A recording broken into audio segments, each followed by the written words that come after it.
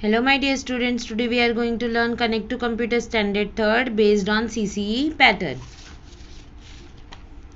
Chapter number 7, Fun with the Notepad. Exercise.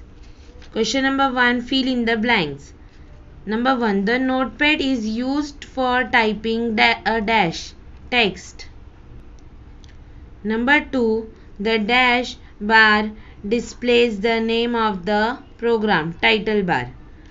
Number 3, the dash indicates the area from where we can start the typing the text. Answer cursor.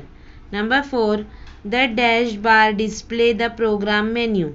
Answer menu. Number 5, there are dash control buttons on the title bar.